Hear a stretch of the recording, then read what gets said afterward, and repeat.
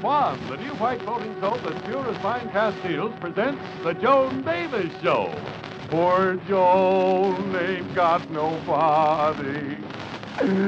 She's nobody's sweetheart now.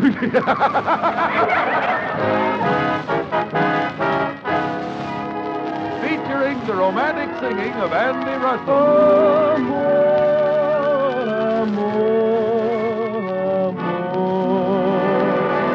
With a great comedy cast, including Verna Felton, Shirley Mitchell, the music of Paul Weston and his orchestra, and yours sincerely, Harry Von Zell. And here's the star of our show, America's queen of comedy, Joan Davis. Hey, Joan. Oh, no. No, Joan. Listen, come over here now, will you? Get up off that soldier's lap. That is not what he's fighting for. Joan, listen. Come up here now, will you? Be a good girl. Oh, gee, Harry, I was having so much fun. What do you want, anyway? What do I want? I wanted to know if you enjoyed my fraternity dance after the football game Saturday night. Oh, sure I enjoyed the dance. Why do you ask? Well, I didn't see you dancing with anybody all evening. Oh, that. Well, I was too proud to dance. Too proud to dance? Certainly none of the men asked me, and I was too proud to ask any of the women.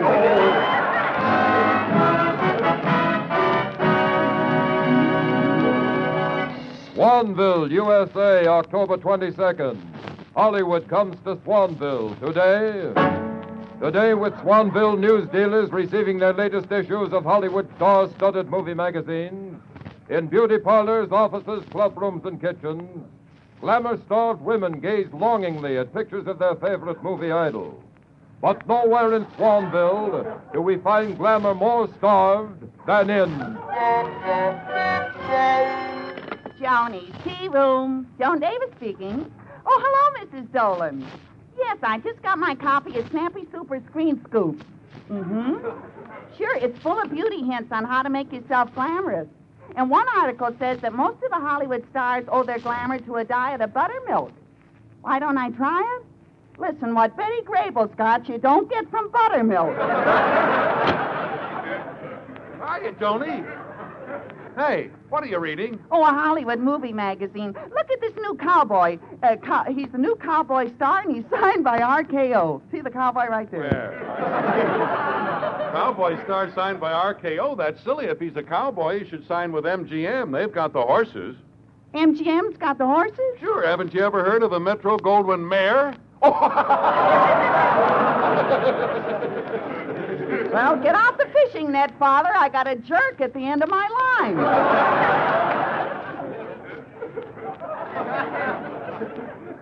Hey, look at this item, Joni. Atomic Film Studios start nationwide hunt for new singing star. Boy, what an opportunity for Andy Russell. Say, where is Andy Russell? Oh, washing dishes again. Joan, that guy's always breaking dishes. You ought to have a long talk with him. Well, I did, Harry, but when he looked at me with those big, brown, innocent eyes, something inside of me melted. It did? Yeah. I got to stop carrying butter in my money belt. But this time, Harry, I'm going to be firm with that boy. Yeah, well, it's about time. Andy Russell, come in here. Yes, Miss Davis. Give it to him good. You broke some dishes, didn't you? Yes, Miss Davis. Tell him off, Joe. Now, will you look me straight in the eye and say that you're sorry? Gosh, I'm sorry, Miss Davis. Oh, Harry. What? There goes that butter again. Say, Andy, I just read in a movie magazine that Atomic Film Studios are looking for a new singer. Oh? Now, would you like to go to Hollywood and become a movie star? Oh, boy, would I. Who wouldn't? After all, I'm human.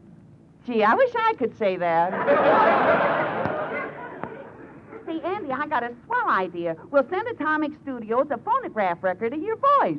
You know, Rosella Hipperton has a recording machine at her house, and I'm sure she'll let us use it if Harry asks her. Piffle, why should I ask her? You're not doing anything for me. As usual, you're doing it for Andy. Why, Harry, you sound jealous.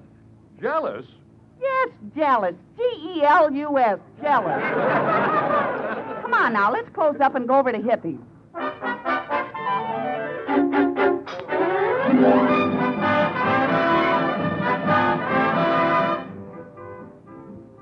Harry, I certainly appreciate your coming over to Area Hippie's house with me and Andy. And after all, you're sticking your neck out visiting her. Whenever Hippie sees you, she smells orange blossom. Oh, no.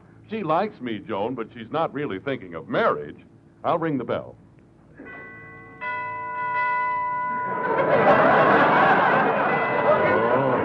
Oh, that Hippie doesn't miss a trick. Oh, hello, Miss Davis. Hello, Mr. Russell. And Mr. Von Zell. Hello. Well, hello, Mrs. Hipperton. Rosella, I hope you don't mind our dropping in on you like this, out of the blue. Oh, not at all, Harry. If I dropped in on you out of the blue, what would you say? Bombs away. Miss Davis, every time I see you, it exasperates me. But, Mr. Von Zell, every time I see you, my little heart pumps so madly, I just can't control it. Well, maybe your carburetor needs adjusting. Miss Davis, Maybe your battery needs recharging. Oh, really? I think you have too much air in your spare. After all, Joan, we want Mrs. Hipperton to help us. Oh, yes. Shame on me. Double shame on me. Oh, no, Miss Davis. Shame on me. I've been very thoughtless.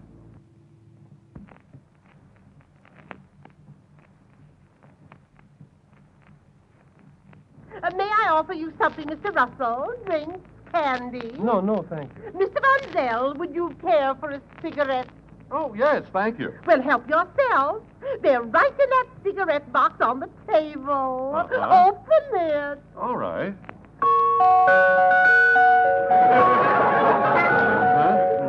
What do you know? This place is wired for matrimony. This is a lovely home you have here, Mrs. Hipperton. Yeah, you know, Rosella, I was once engaged to a girl who had a home just like this. Her name was Lulu. She wasn't a beautiful girl. She wasn't even attractive, but I loved Lulu anyway. Why? She used Swan soap. Oh. Oh, yes. Lulu knew that Swan is the new white floating soap that's pure as fine Castiles and plenty mild, you know. So mild that doctors recommended for a baby's tender skin. And Lulu also knew that if it was good for babies, it was good for her complexion, for her shower tub, too. Oh, yes. Many an evening I used to drop in and watch it float in the bathtub. Lulu? Yeah. No! Well, Swan. you had me worried for a minute. Yeah. Well, you'll never have to worry, Mrs. Hipperton, when you use Swan, because it's so mild and so gentle, it'll leave your hands soft and lovely after the dishes.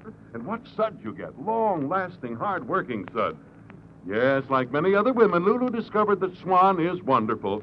But one night, we had an argument.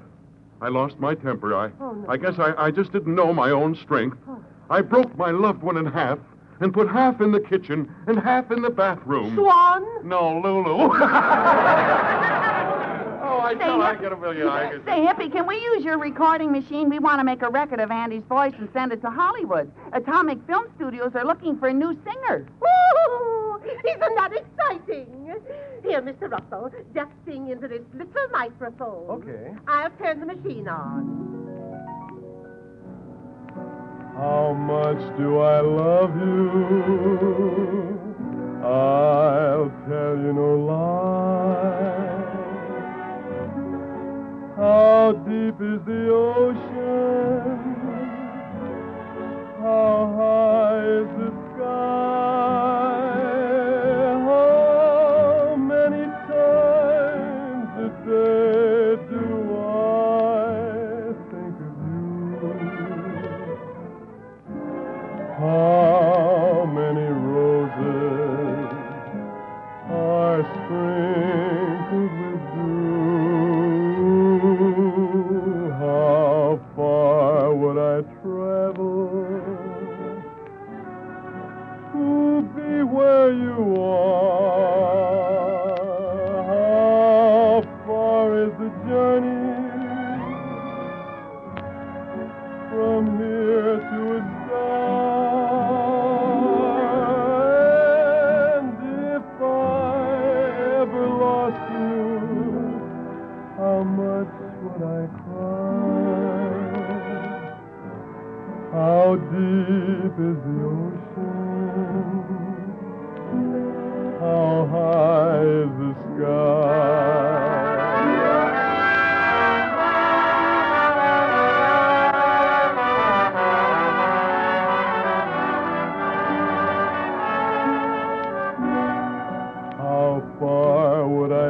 travel to be where you are, and how far is the journey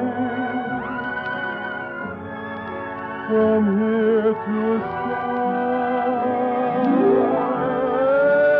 And if I ever lost you, how much would I cry?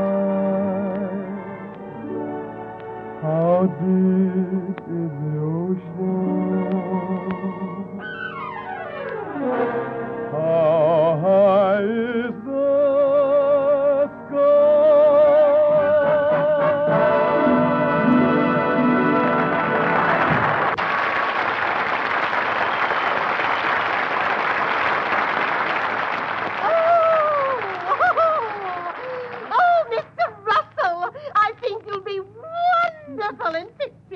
Thank you. Gee, I hope the machine does justice to Andy's voice. Oh, you don't have to worry about that. Why, only this morning I used it to record a lovely poem I wrote and dedicated to Mr. Von Zell. To me? It's called Happy Wedding Bells. Yeah. Well, Harry, you might as well stay for dinner. I think your goose is cooked. Well, I'd like to hear this, Hippie. Go ahead, play the record. Oh, when I hear those wedding bells, this will a happy day be. And who knows, dear, within a year, the stork may bring a baby. A baby. A baby. A baby. A baby. A baby. Hippie, shut it off! We're running out of talcum powder.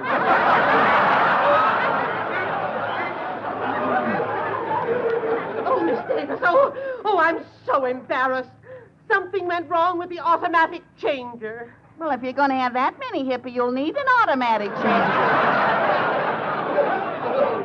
Well, we got to be going now, Hippie. Thanks a lot. Yes, thanks, Rosella. Oh, wait. I'll see you to the door, Harry. And while I'm about it, I'll put my little kitten out. All right. Kitty, kitty, kitty, kitty, kitty, kitty. Meow, meow, meow, meow. Meow, meow, meow, meow.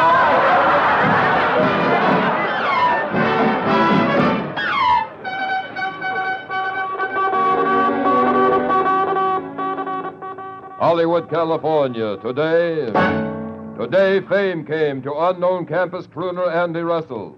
Atomic Film Studio head L.B. Stiefel startled the movie world by announcing that he was sending a complete camera crew, headed by the famed fallen director Vladimir Vestov, to...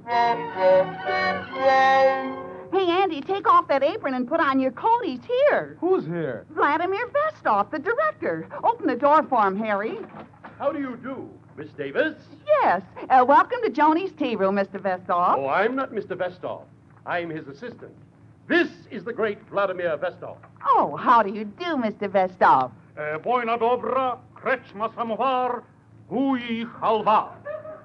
Well, thanks, and a gooey halva to you, too.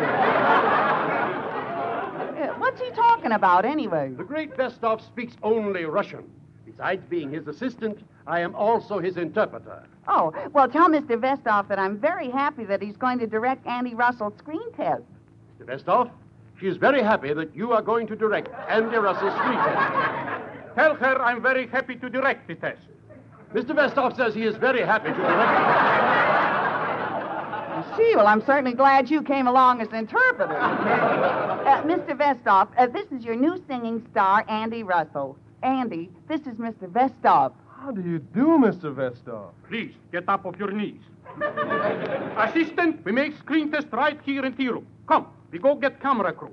Be ready, Russell. Oh, gee, Andy, promise me if you do get to Hollywood and see all those pretty girls, you won't forget me. Oh, I don't care about pretty girls, Miss Davis. I like you.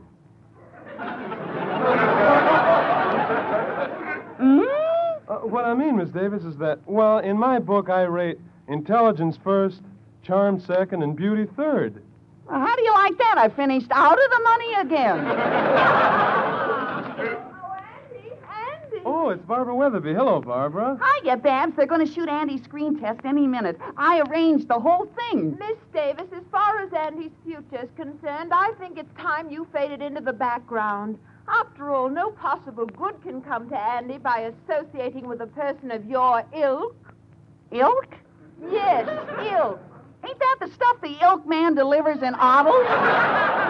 Oh, well, really, Miss Davis. Say, Babs, did you ever see an ilk maid ilking Elsie the owl?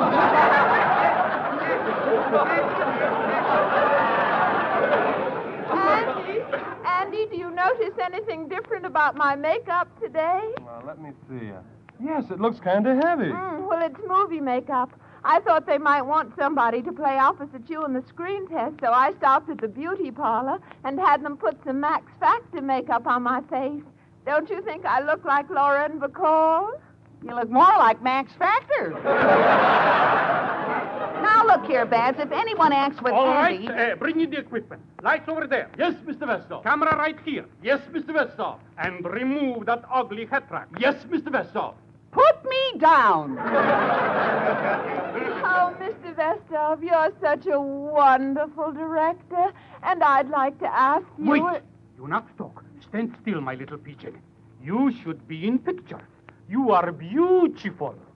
Beautiful? Yes. Yes? Of course. Your blintzes taste different lately. Oh, Mr. Vestov, were you really serious about my being in pictures? Of course. I will use you in the screen test. The great Westhoff is always looking for a new face. Hey, did you really mean that? Positively. Well, I can tell you how to get a new face. How? Take your old one and wash it with Swan. One. Of course.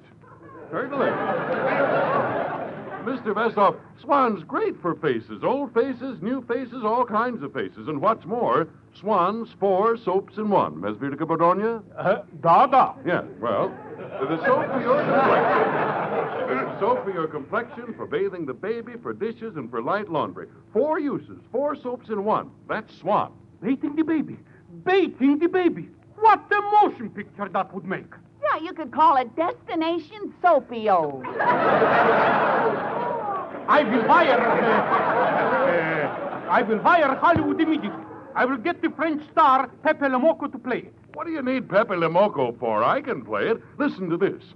Hetty, come with me to the kitchen, and I will show you the Casbah. Casbah in the kitchen. Certainly, Casbah of Swan soap. I think I make a joke. That's the littlest joke I ever heard. Swan soap, Theo. It is for the kitchen, the bathroom, for any soap and water job in the house. Everything she can be done better with those wonderful Swan suits. Suits? This man talks with accent. Yes, Hetty. Those ever-loving Swan suits are magnifique. Ooh la la. Swan is 4 great soaps in one. 1, 2, 3, 4. Vive la Swan! Say, Mr. Vesthoff, how about using me in this screen test with Andy? You, an actress? What makes you think you can act? Well, once in high school, I was in a play and I acted the part of a woman. That must have taken some awfully good acting.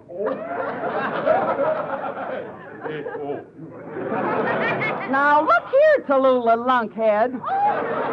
Quiet! We have no part for you, Miss Davis. Now, I will explain beautiful love scene which reaches magnificent finish when you, Mr. Russell, and your sweetheart Barbara are discovered in a tender embrace. You look into her eyes, kiss her passionately, and say... May I use your telephone? That'll set passion back 20 years. Oh, it's you. You know where the phone is, mister. Right over on the wall. I wonder if that guy's using slugs on me. Hello? Jennifer? This time, nothing can prevent our wedding. I stopped by the dressmaker and ordered your wedding gown. Then I stopped by the beauty parlor and ordered your toupee. What's that, Jennifer? You don't like the shape of your head? It's too flat? You're taking out the pencil sharpener? You're putting your head in it? Don't sharpen your head, Jennifer! Don't sharpen your head! Thank you, miss.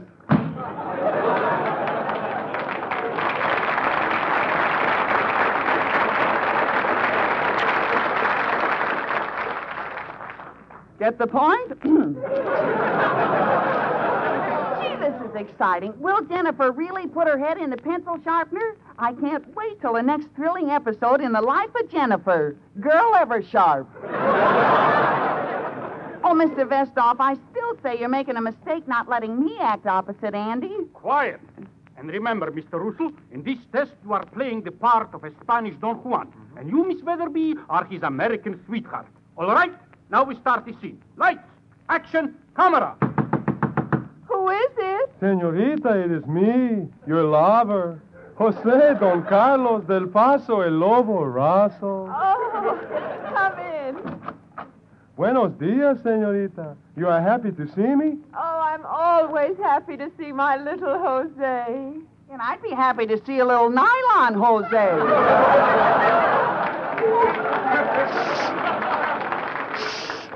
Senorita Barbara, I have come to take you to the fiesta. You will be the most beautiful girl there. Do you really think so, Jose? See, your eyes, they look like diamonds. Your ears, they look like shells. And your lips, they look like rubies. Doesn't anything on her look like flesh? Oh, Jose, you're so handsome. I'm mad about you. Mad. Quiet! Meh. That was a small goat, a little kid. Mr. Vestoff, I think you got a slow leak. Oh, Jose, will you marry me? Marry you? Yes, Jose, you must marry me. I love you, I tell you, love you. You're the only one that matters. I can't go on living without you. I won't give you up, I tell you. I won't!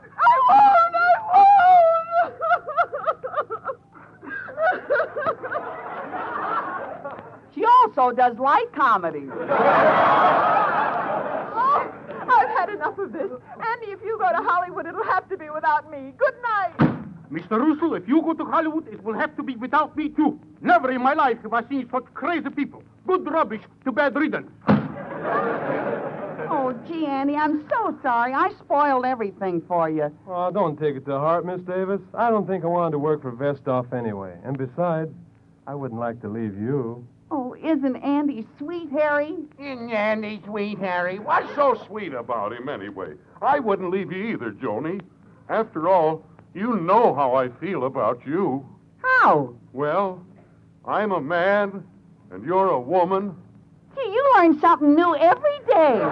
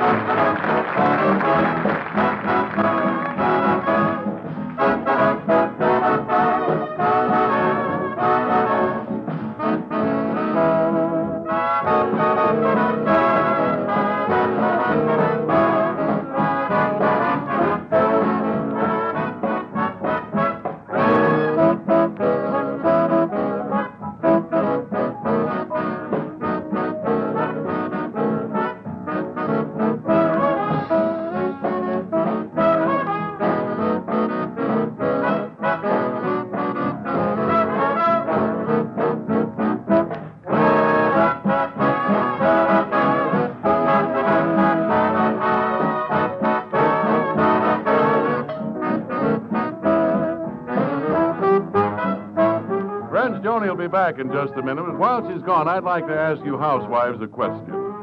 Do you have any used kitchen fats? Because if you do, your butcher will now give you 4 points a pound for it. 4, not 2. 4 points. That's how important used fat is. It's really needed, urgently needed for many, many essential uses. Turn it in and keep on turning it in, won't you?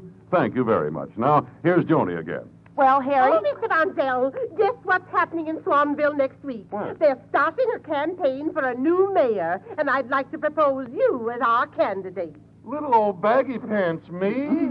Oh, we can't lose, Harry. With me on your side, we'll crush all opposition.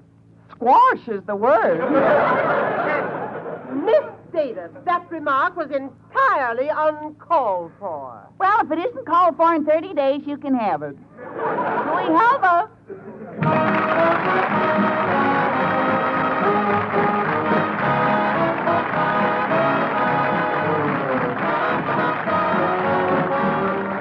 The Joan Davis Show, presented by Swan Soap, is produced and directed by Dick Mack and is written by Jay Summers, Jack Harvey, and Cy Will. In just 5 minutes, you'll hear the Lux Radio Theater presentation of Lost Angels, starring Margaret O'Brien, George Murphy, and Donna Reed. This is CBS, the Columbia Broadcast.